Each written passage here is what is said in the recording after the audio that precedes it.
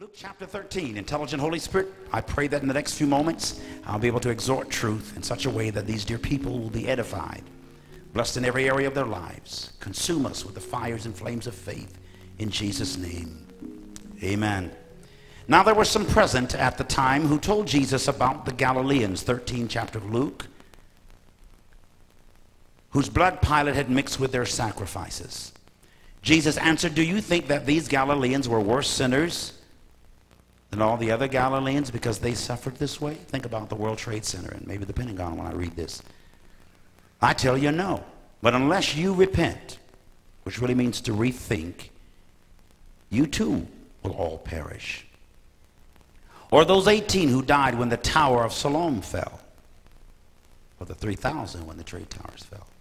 Do you think they were more guilty than all the others in New York or Jerusalem? Scripture says here.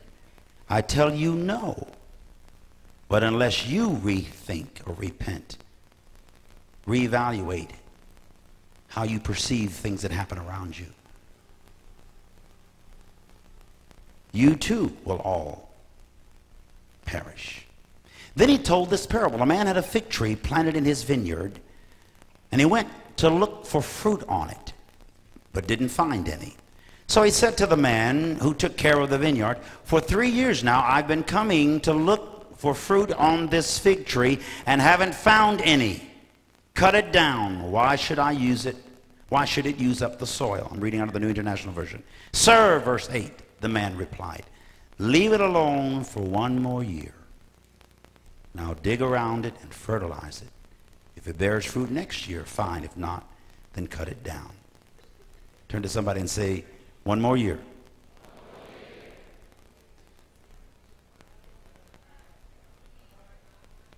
They began asking this question, seeing that people had been killed. Pilate was known for his impulsive anger. He would, at the drop of a hat, just go off. And he killed people, and he was brutal at times. And so the Jews had seen him kill people in the temple while they were worshiping God. Other Jews who seemed like the sweet saints. And they were questioning why bad things happen to good people. Why bad things happen to innocent people. Why God allows us to go through some of the misfortunes we go through. Viktor Frankl, the late Holocaust survivor who died in his 90s in Germany just a couple of years ago, a psychiatrist, wrote a book titled The Meaning of Life. And he said in that book, to live is to suffer. To survive is to find meaning in the suffering. Paul said, "Man born of a woman's of a few days and full of trouble, tumult," quiverings in Hebrew, shakings, violence, emotions, especially anger and fear. "Man born of a woman's of a few days and full of challenges." Somebody said life is for some people nothing more than a sexually transmitted disease. Disease. And it's incurable. And it's terminal because we all ultimately die. But it's not untreatable. We spend most of our time trying to treat the dis-ease of living. Trying to be comfortable in our own skin. We come to meetings like this to get a little treatment because we don't know how to cure it. In fact, every few minutes you're going to shift your weight in that chair, move your toes and pull your earlobes and trying to adjust to being you.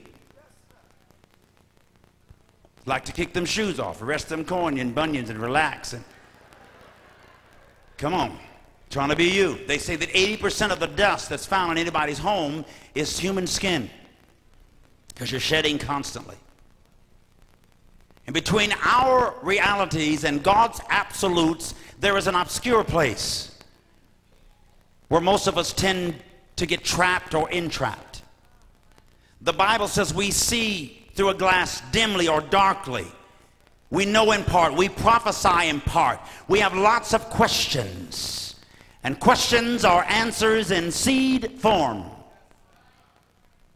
It takes talent to answer them, but it takes genius to ask them. Why am I here?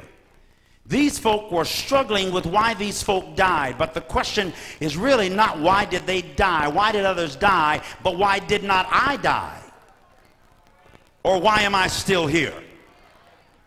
Not why did the Pentagon get attacked and why did the trade towers come with that. Those are good questions, but why do all those people die? And why are folks at ICU right now just called to the emergency tonight? But why are you still here? Why are not you dead? All of you could probably mark some close brushes with death.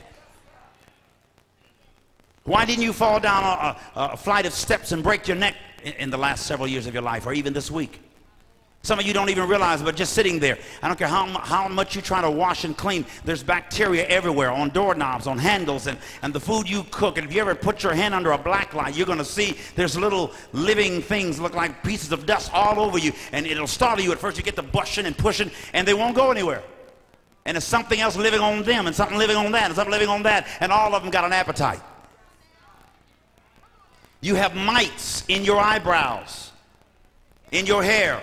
Millions of them, like fleas on a wild dog's back, but you don't know it. You know why you're not dead? Because you're not finished. God's given you one more year to dig around and get some stuff right in your life. Suffering and misfortune were popularly explained as punishment for sin in Jesus' day. Jesus did not accept that theology. In fact, his own experience is a complete contradiction of it, because he suffered so much, not because he was a bad Jesus, but he did suffer because of our sin. He did go through misfortune in many ways. But we tend to think that when bad things happen, that it's because people did bad things, and sometimes that is why bad things happen. But a lot of times bad things happen because you're doing something right.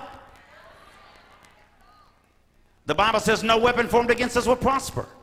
But he didn't say there wouldn't be weapons, he didn't say they wouldn't be formed, and he didn't say they wouldn't be against us. So here he's trying to explain to them, don't ask why they died. Find out why you're still here and what you're supposed to do with your life. I've been 40 for going on 9 years. Which means I'm almost 50. I'm trying to decide what to do with the second half of my life. Because before I got married, my focus was destiny, where I'm going with my life. When I got married and had my children, I started thinking about legacy, what I leave behind. When I turned 40, I began to think about mortality, the fact that I'm going to die. I'm assured to die. I got destiny in front of me, legacy behind, and now I'm thinking about accuracy. How can I live an accurate, precise, thorough, exact life? Expediency, or excuse me, experience is something you encounter in life. Experiences that are experiments. You're studying and testing and learning by all these things you go through.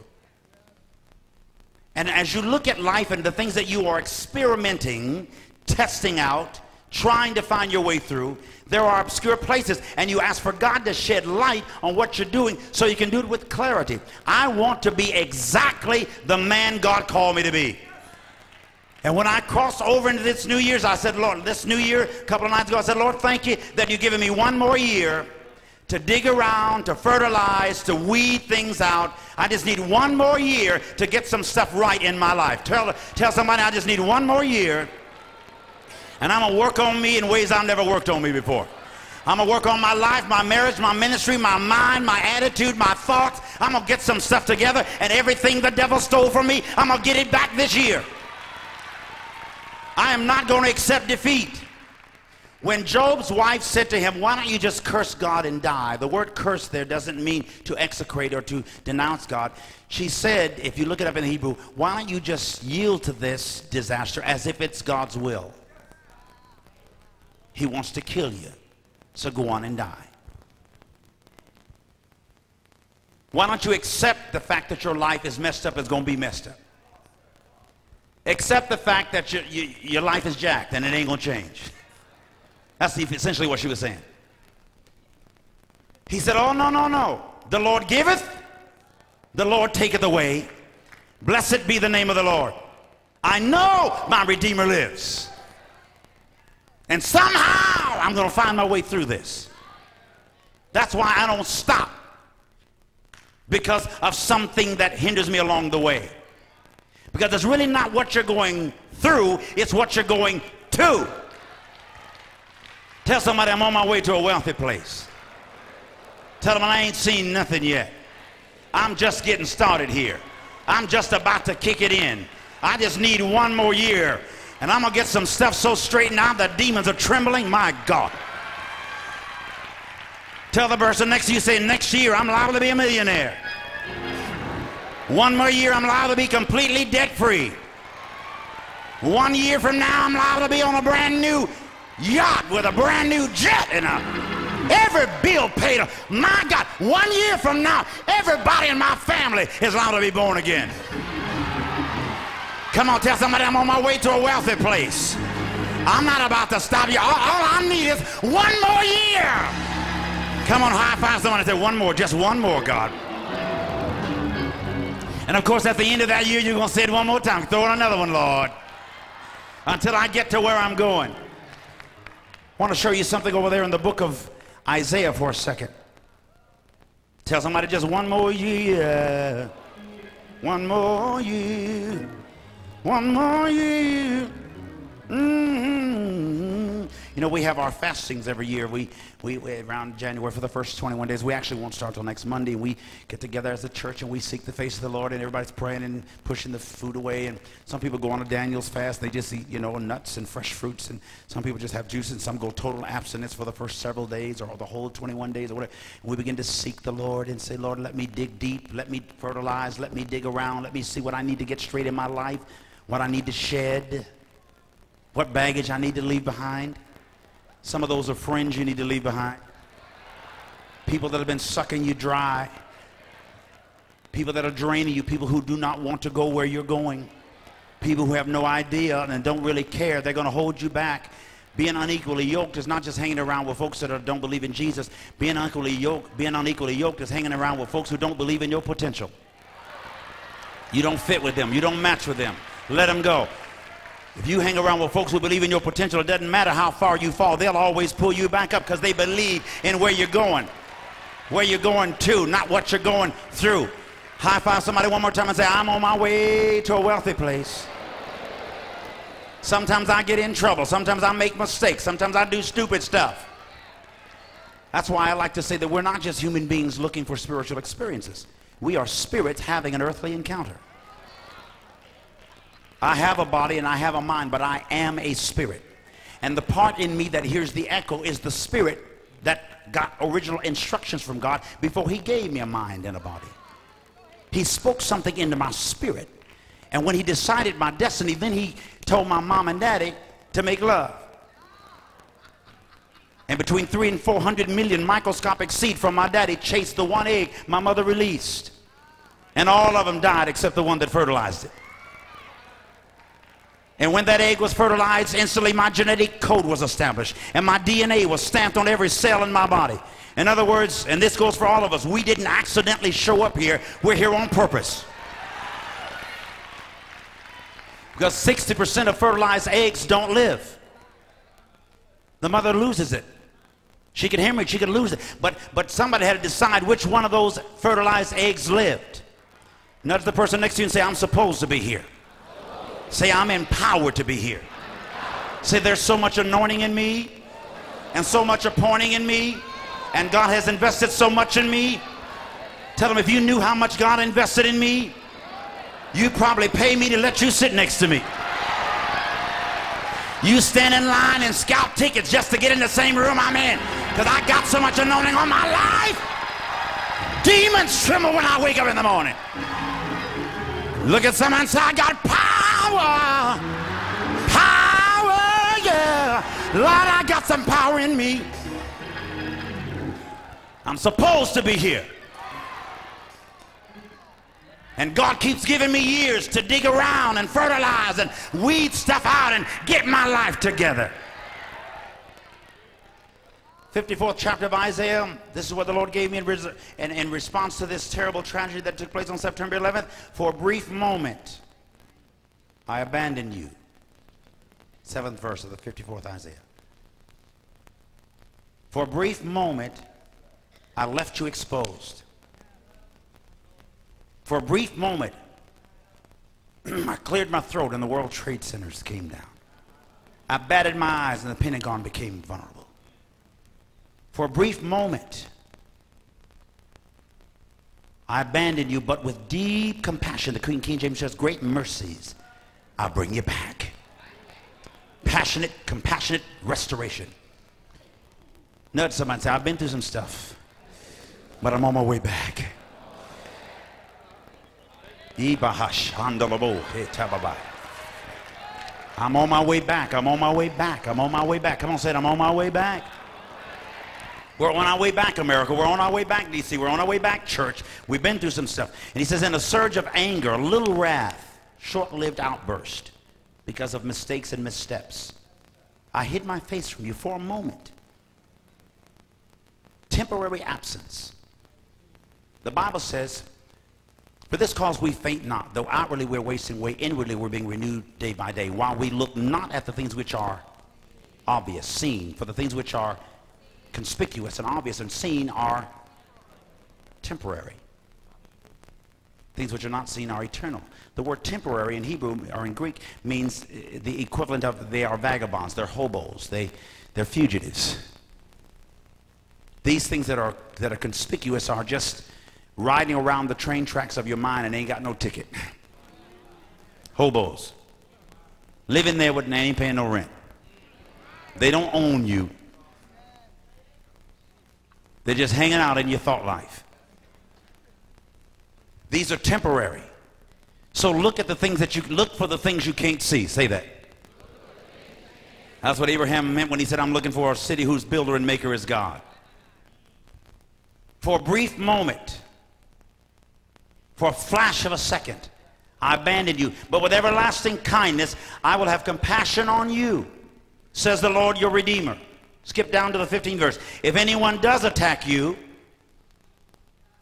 it ain't going to be me. It's not my doing. Bad things happen to good people. And I allow bad things to happen, but I don't do the bad things. God allowed the devil to attack Job's body and his family. He couldn't do it. Nothing can happen to you without God's permission.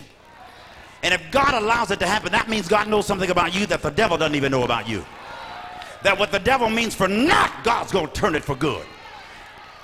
The steps of a good man or woman are ordered or ordained by the Lord. He delights. We get confused. We get mad. We protest and complain. He delights in his way. Though he fall and good men fall, he shall not be utterly cast down. You can't be absolutely cast down. You cannot be ultimately cast down. For the Lord upholds him with his hand. The word uphold there in Hebrew means the Lord literally props you up. Because you can't stand up on your own. You're limp and crippled and doing dumb, stupid stuff, and the Lord just props you up.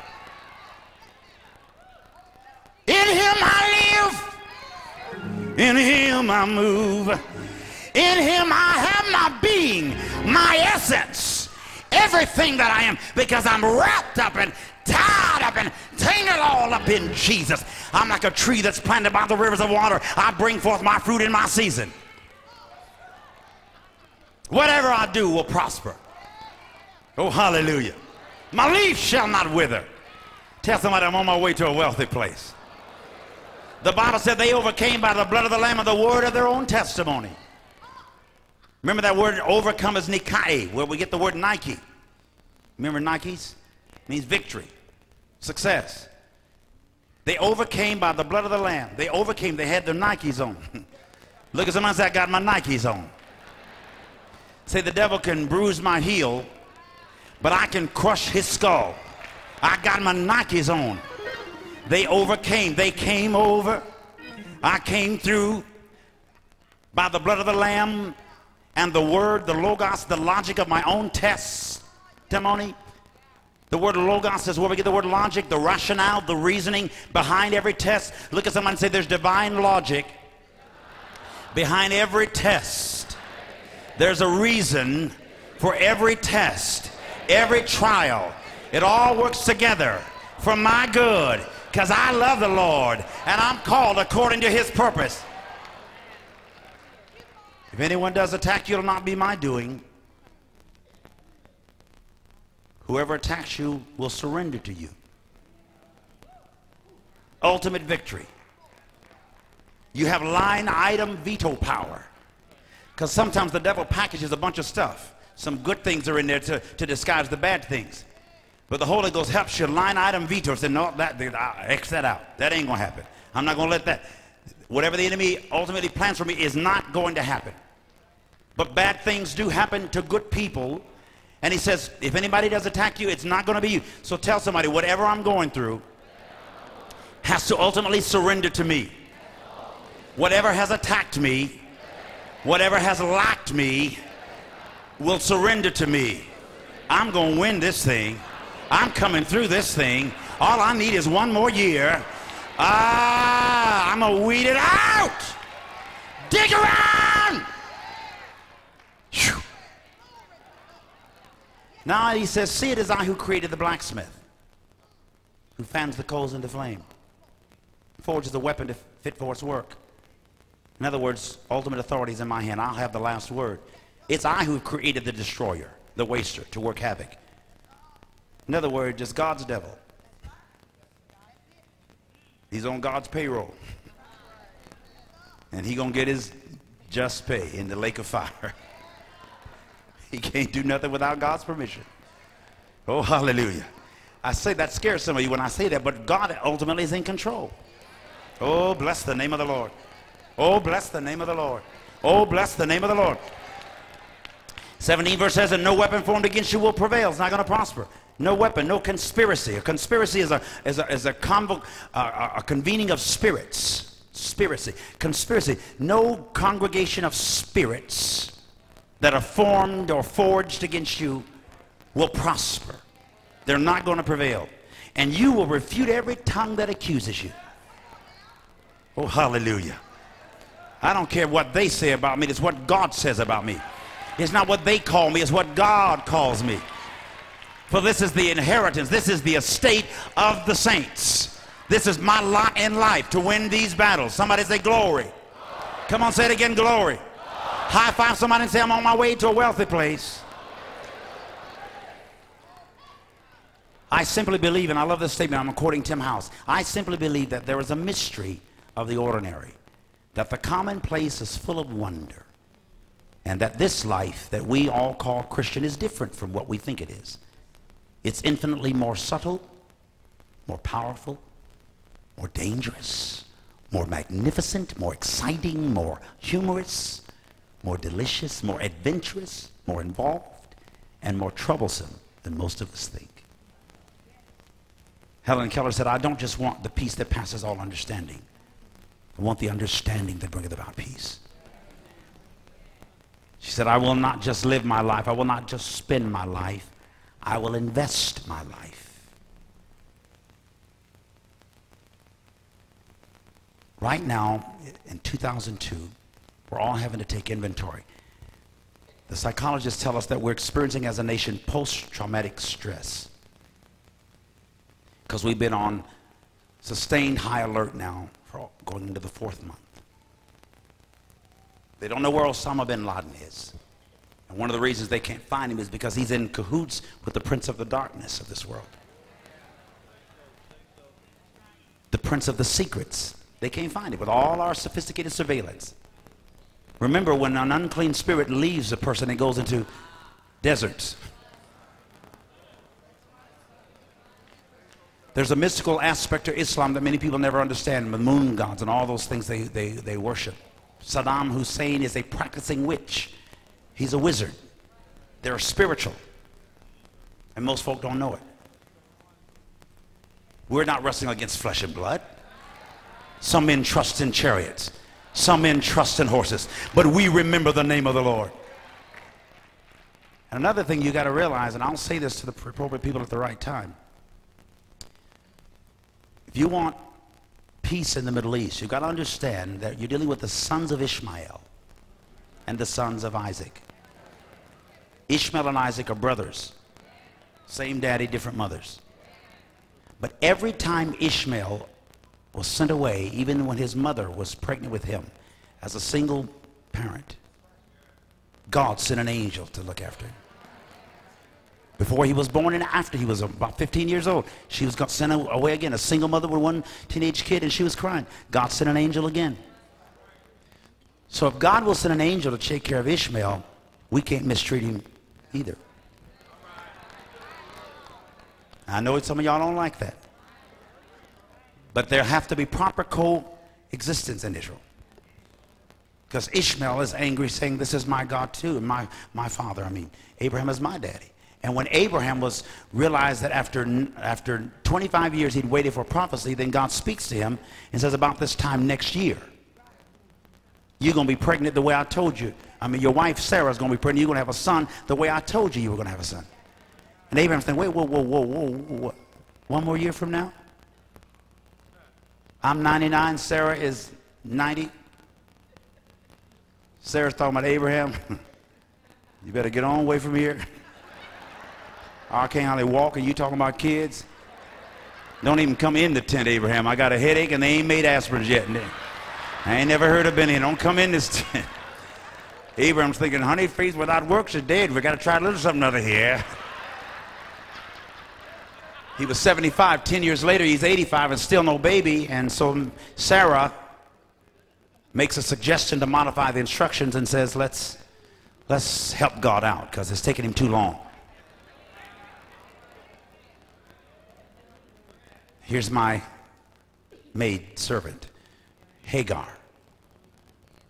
And Abraham is 85 years old, or 95. She's now, he's 85, she's 75. It's been 10 years since the original prophecy. And Hagar is young and tender, and Sarah don't feel right. And probably don't look right. And Abraham looks at that young, tender Hagar, and look at her old mean Sarah and say, wait a minute here. I don't usually obey you, baby, but I'm going to obey you today. If that's what you want me to do. So he's with Sarah, or with Hagar, and Ishmael is born. And the thing about Ishmaels is you can't kill them because they're part God. They came out of the same instruction. When God spoke to Abraham, Abraham was fertile. Even in his old age. His flame might have been going out, but his pilot light was still burning. You remember them pilot lights on?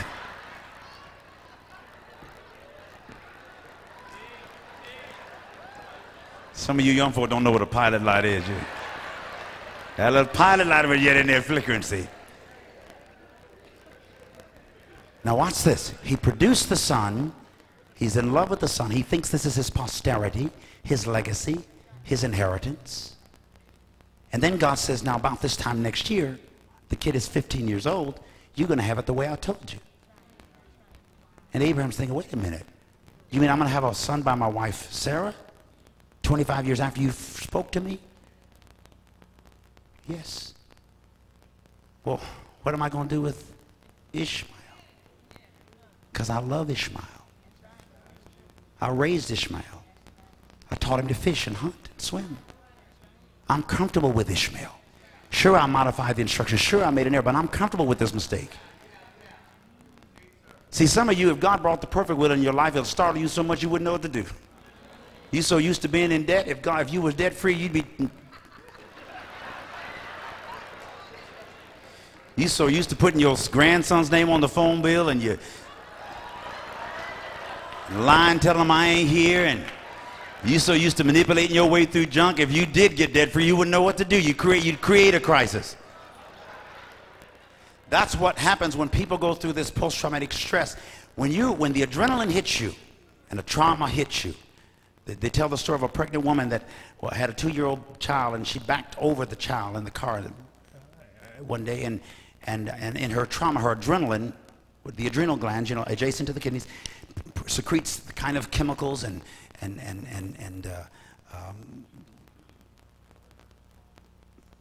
some kind of a stress-reducing, even sexual hormones come out of that adrenal gland. It'll stir you up, and you'll feel like you can do. She jumped out of the car, pulled it up with one hand, and pulled the baby out with the other. Now that's a high that's higher than some of these drugs. And some of you can OD on adrenaline. You overdose on it. You want so much of it until what happens is when the crisis is over and you lose the adrenaline, you plunge into a kind of depression. Watch this. And you like the high that you felt when the crisis was here. So you create another crisis just so you can get high with the adrenaline again. That's why you can't get your marriage out of trouble, because you create trouble in there. You create trouble on the job. You try to get sick just because you're addicted to the adrenaline that helps you get out of it.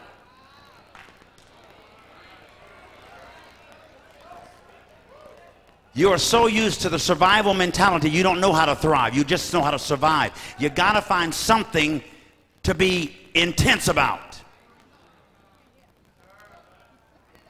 I don't care what you give some people, they're not going to be happy. They're going to be mad and fussing and depressed about something all the time. And I don't care how sweet it is, they're going to find something wrong with it because they are addicted to the drug that helps them get through it.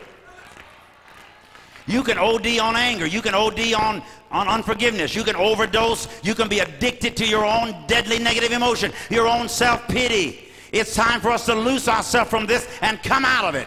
Tell somebody, I'm ready to come out right now. I'm on my way out right now.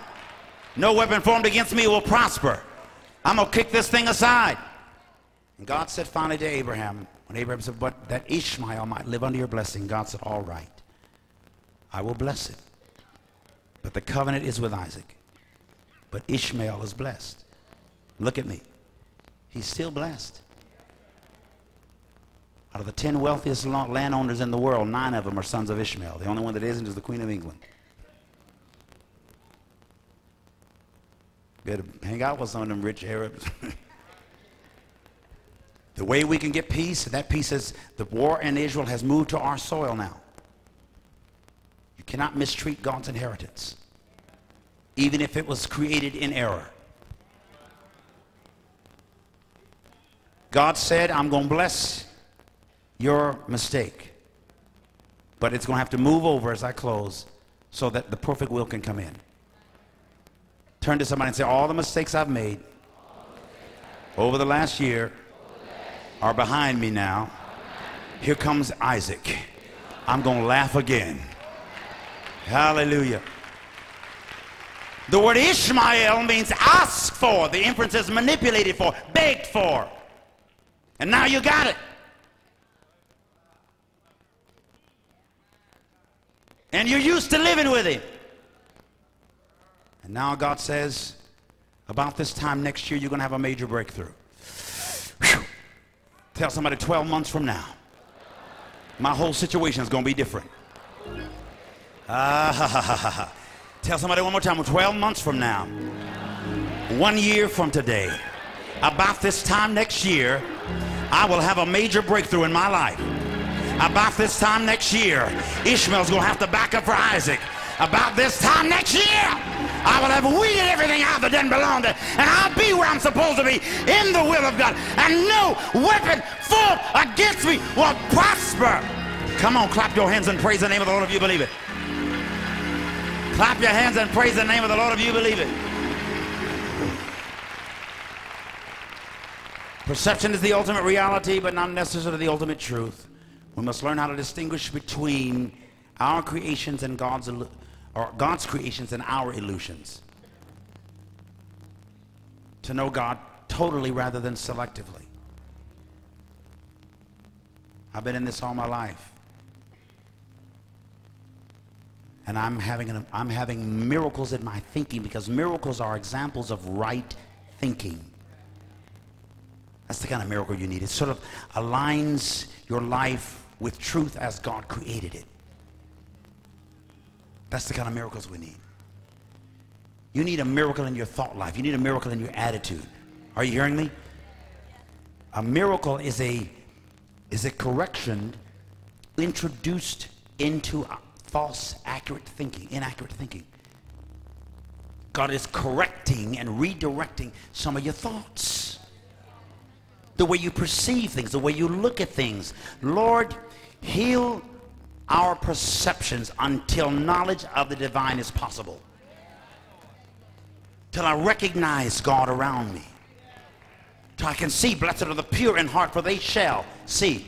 Blessed are those whose hearts are pure toward God, for they shall see their way through any and everything. You can see God through everything. You can almost see God in everything. You never get depressed because you see God in there somewhere. Your heart is pure. They will see, they will view, they will perceive God through everything. That unhappy situation at home, that wayward son or daughter, that situation on the job, you can see God in it. You can see God through it. In everything give thanks, for this is the will of God. Not everything, but that you give thanks is the will of God in Christ Jesus concerning you. The word think in English comes from the word thank, and the word thank comes from the word think. A thinking person means somebody who is conscious of the benefits and is therefore thankful. First of all, supplication, prayer, intercession, and thanksgiving be made for all men. Thanksgiving is the deepest form of prayer. Supplication is the weakest form. First of all, supplication. That means most folk come to prayer meetings begging, asking, petitioning. 911, paramedic, emergency prayer meeting. Supplication. Lend me, give me, let me have, God. I got to have a miracle. We never get into prosukamai, prayer, which is to wish and want God. And therefore we never get on into intuxis, which is intercession. Intercession means an inner session with God. An interview with God and an interview of God. When you get into intuxis, into the intercession, you see things in there in the Holy of Holies. You're in there, your view of God changes, and you see stuff and you say, my God, thank you, thank you, thank you, thank you. I don't have a need, thank you. Lord, help me, let me pray for somebody else who doesn't see what you have inside here. We've got to get past supplication into thanksgiving. Wrap your arms around yourself. We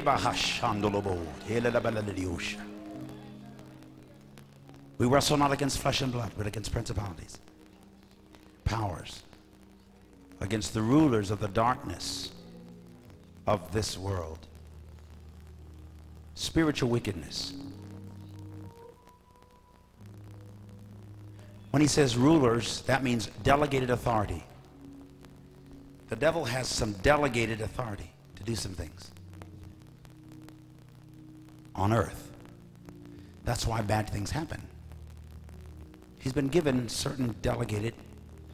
He's the ruler of darkness, of secrets, of mysteries, things that will never be explained.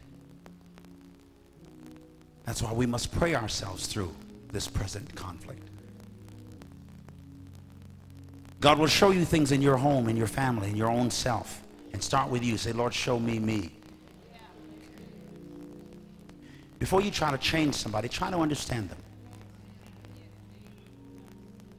I have to take a good long look at myself, how I'm going to respond to life as it comes to me.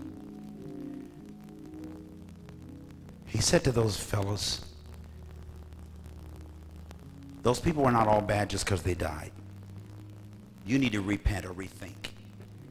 Thoughts lead to purposes. Purposes go forth in actions. Actions form habits. Habits decide character, and character fixes our destiny. Thoughts are powerful. They're creative. They're almost inventive.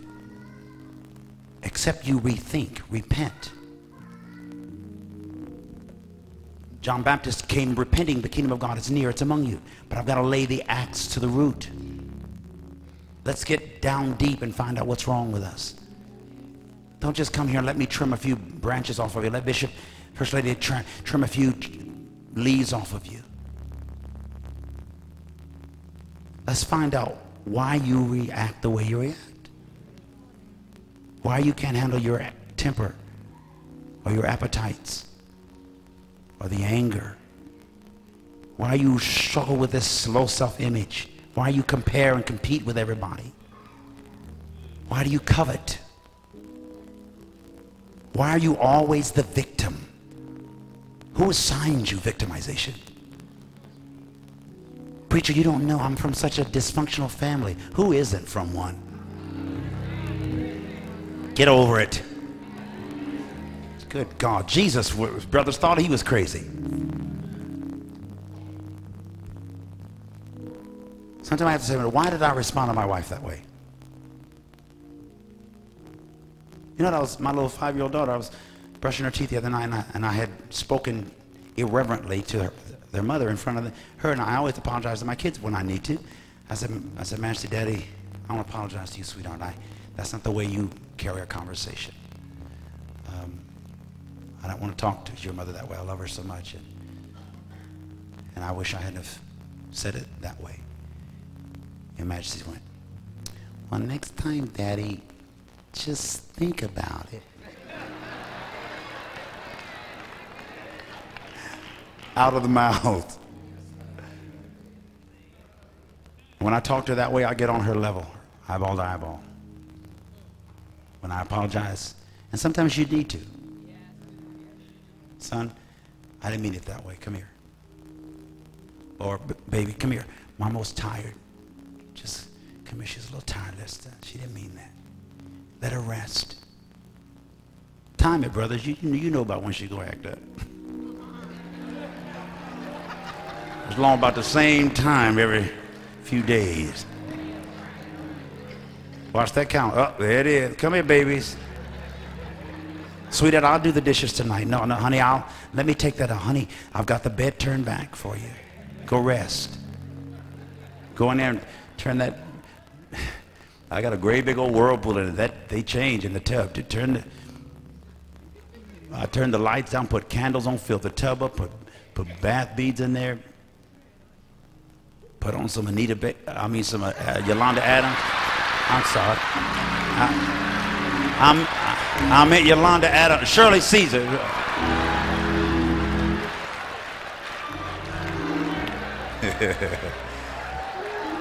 Oh, I'm sorry, Bishop. Y'all have to forgive me. A little bit of the world came back in there, man. No, I know how to romance her and charm her. Because I'm not only sincere, I'm serious.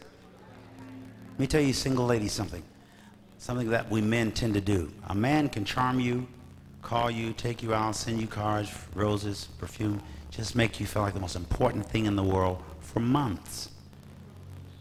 And just stop. Just stop. And you won't see him for 6 months. 6 months later, he'll show up, wanting to take up where he left off.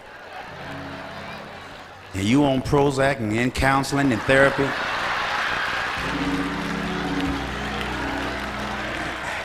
That's our nature. And we try to figure, what you have? I was just being nice. I was sincere, but he wasn't serious. There's a difference. Don't mistake somebody's sincerity for seriousness. Sincere means that they're pure in their motives. They're just pure.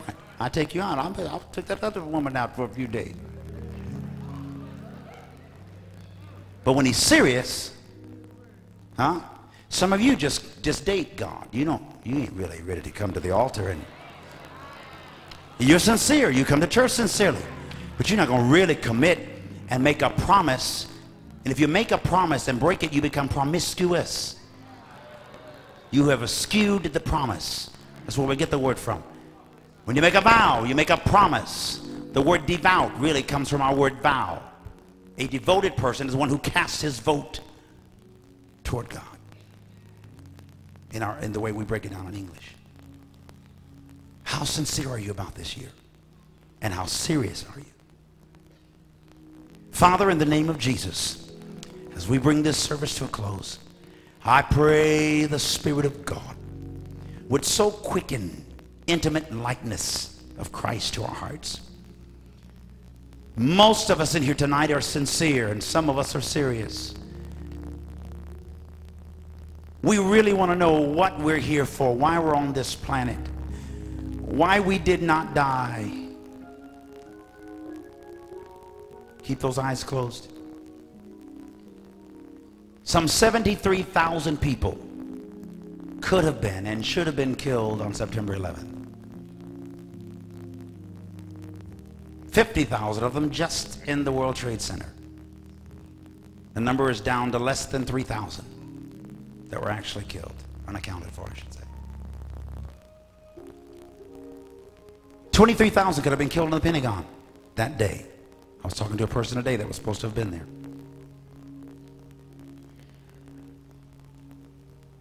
I cannot wait to hear the testimonies of those who try to explain how they were not sitting at their desk that morning. How many alarm clocks didn't go off? How many woke up with a baby that was a little bit sick or had a fever, or couldn't find their keys, missed the bus, missed the tram?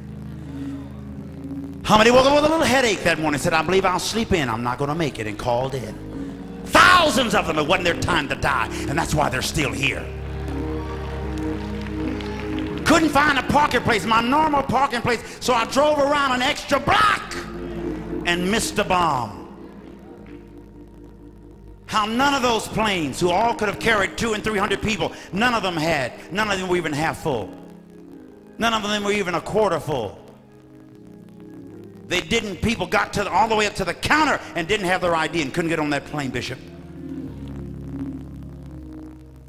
Left something at home and ran back to get their ID, ran back to get their wallet, ran back to get their purse, ran back to pick up a piece of luggage and missed the flight. Good God from glory. And you're here today because it ain't time for you to die yet.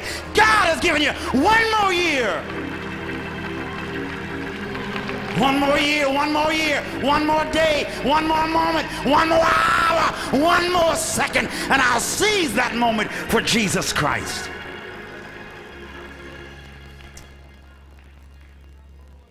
I like to think that before a person dies, we usually think like in the movie Ghost, the person dies and then their spirit leaves, if you saw that movie.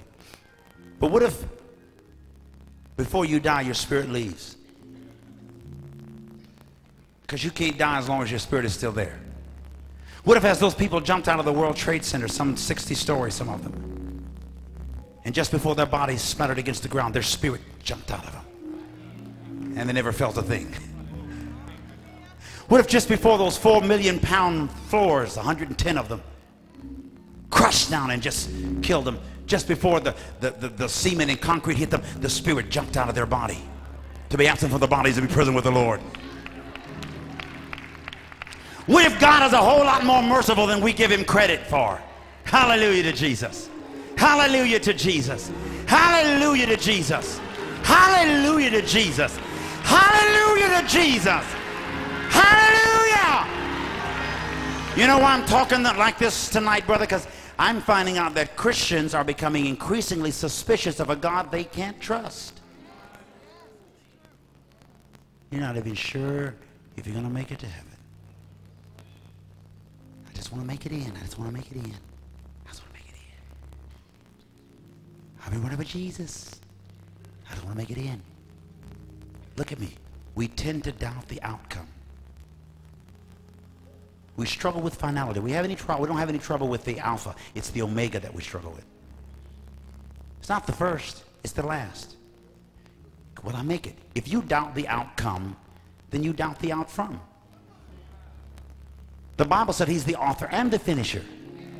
Look at me. If you go to hell, it'll be by your own choice. So you got to get the heaven and hell reward and punishment thing out of your mind, because it's thwarting your function on this earth. You're so afraid of this God who's angry and psychotic and very intolerable and moody. If you do one thing wrong, he cuts you off. So that's why we in holiness struggle so much and have such dysfunctional lives, because you don't trust God like that. You can't trust a God that you can't trust.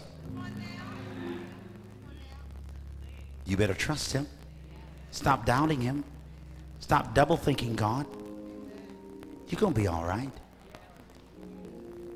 I was shot 4 times with a .32 caliber revolver. Couldn't die. The bullets bounced off my chest like rocks. Didn't even break the skin. I'm not afraid of the airplanes. I've flown only twice commercially. I've been usually chartering because I had a time schedule and I owed it to my wife and children to be able to get in and out. But it's not because I'm afraid. I'm not afraid the plane's going to fly with me in it. Not the one I'm on. I mean, it's going to fall. Not if I'm in it. I ain't through. I got stuff to do. I'm not worried about that. Hallelujah. I'm not worried about that. I'm a child of destiny. God's hands on my life. I'm going somewhere. I just need one more year. Tell somebody one more time. Stand on your feet all over the building. We're going to go. I hope you listened to what I said tonight. I didn't just want you to feel it. I want you to hear me. Thank you, darling. Love yourself. Love your neighbor as you love yourself. Being the head of my house, I have to take lead, even in saying things like, I'm sorry. I'm the head of my house. Well, if you're the head, then lead. Lead to the altar. Lead to... Most times, if there's going to be somebody to initiate, I'm sorry, it's going to be the man in my house. She ain't going to say it first. She may not say it at all. Don't y'all tell her I said that. The Bible says, husbands, love your wives. Before it says that, it says, wives, submit. Now, why does he say wives submit and husbands love? Because women don't usually have a problem loving. They love through hell. They love when they're beaten. They love when they're abused. They just keep loving him. They have a problem submitting. That's why he said, y'all submit. The man doesn't have trouble submitting. Okay, baby, all right. He has trouble loving. That's where we struggle, brothers. We have trouble loving. Because when we leave the dependency on our mother, sometimes we leave our mother saying, watch this, I'll never need a woman this badly again in my life. I loved and needed my mom, and nobody else will take that place. I'll never need a woman. We don't say it verbally, but in our subconscious it's there. One time I said to my wife, sweetheart, we were having another one of them talks. Lord help me. And before I knew anything, I had said, sweetheart, I don't feel safe when you do that. And she almost cried. She said, you've never said that to me before. I've never heard you say that before. And I remember thinking, I didn't mean for you to hear it then. What do you mean safe? I don't be telling nobody. I'm a man. I don't need nobody. See, a woman will say, I'm hurt. You hurt my feelings. That hurt. That just hurt. A man ain't going to say that. Instead of saying he's hurt, he'll assert himself. I'm a man. My house. I don't need nobody. I can do it on my own. All y'all can turn against me.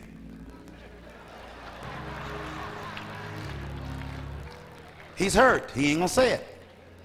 He's hurt. And anger is a signal emotion. Anger signals that there's a pain somewhere. I don't need nobody. I'm gonna make it on my own. I'm a man. I'm independent. I'll see you later. I'm going to see my mom, and I'll be back when I get to it. Y'all better hear me. Dynamics of getting along with another human being. There are helpmates and there are hellmates. Soulmates and cellmates. Come on now. Some of y'all ain't married, you're buried, been under, you know it. And so you're struggling. Say one more year, Lord. I ain't gonna try to weed him or her. I'm gonna weed me. I'm gonna fertilize me. I'm gonna feed the soil in my life. I'm gonna make it right. Even if he doesn't change or she doesn't change, I will be able to handle things differently because I'm working on me. Wrap those arms one more time. I'd love to have you hug yourself. I'm gonna turn it over to Bishop. Lord, we didn't ask to be born the first time. We don't get to choose our parents. But you do tell us to choose life. We can choose our responses to life. Help us to know that experience is not only what happens to us, it's what we do with what happens to us. There's so many bad things happening around us, and it's seemingly to good people. So we're not going to ask you anymore, why did those people die? We're going to say, why didn't I die, or why am I alive? Tell me that, Lord. Why am I here? Why was I birthed or born to these parents, and why am I the sibling of that brother and those 4 sisters? Why did I marry Gina, and why did I have Julian and Majesty, and what am I doing in D.C. tonight, and how did I meet the Owens, and what's this trip all about? When I rise at 5 o'clock in the morning to go catch that early flight, and made this quick trip up here and back, when I'm speaking to the Kiwanis tomorrow, we're running for mayor of my city. and making these strange decisions and choices.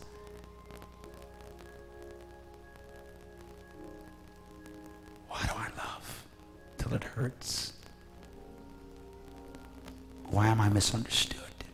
And why do I misunderstand? I must live, I must die, and I must live until I die. And then in you I get to live again. You came that I might have a life, but you wanted me to have abundant life.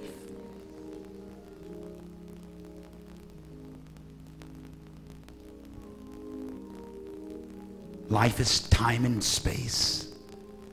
I must choose how to fill it. In a moment when we get in our cars and some will walk down the cold block and drive home and slip into our apartment or our home and have a little soup or a sandwich, wash our face, brush our teeth, and slip into the bed. Thank you for a warm bed, and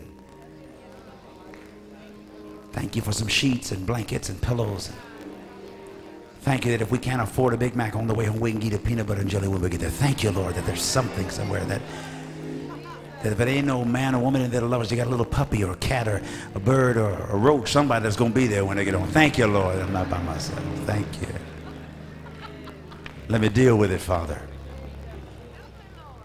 Thank you that if I don't have a fireplace, I can turn the stove on and stand in front of it. Thank you that I'm in America. Thank you that I live in the nation's capital. Thank you that I'm here tonight. Thank you that I heard Jackie last night, or I get to hear Bishop Jakes tomorrow. Thank you that I heard the preacher tonight. Thank you for the anointing. Thank you for the intelligence of the Holy. Thank you that my best days are still in front of me.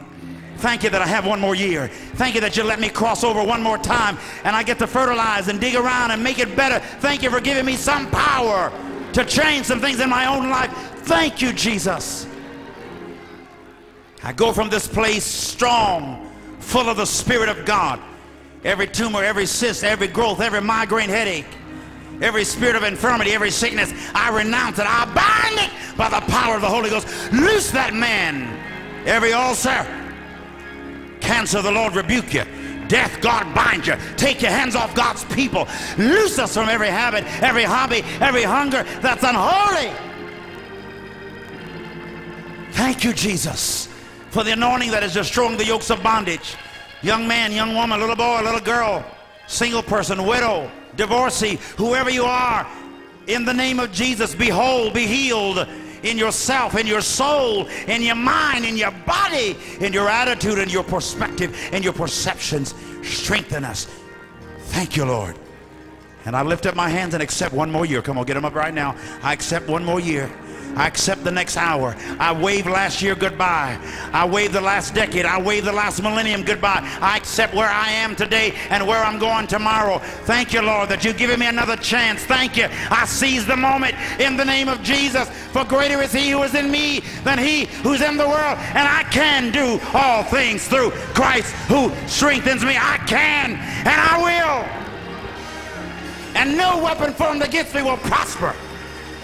I will pay my bills. I will get out of debt. I will live healthy, happy, holy lives. I will manage my pain, modify my behavior, and learn some coping mechanisms. I will.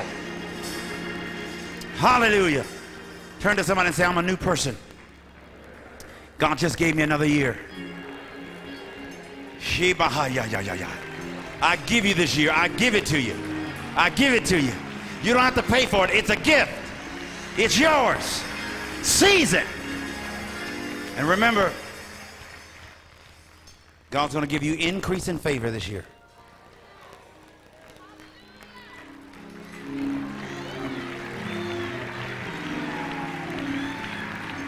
Abraham and Sarah got anxious. They got tired of waiting.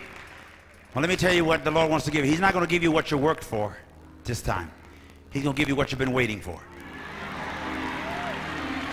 What you've been waiting for. What you've been waiting for. What have you been waiting for? My God, what have you been waiting for? God's about to give you what you've been waiting for. You shall faint and be weary. Young men shall utterly fall. But they that wait on the Lord shall renew their strength. They shall mount up with wings as eagles.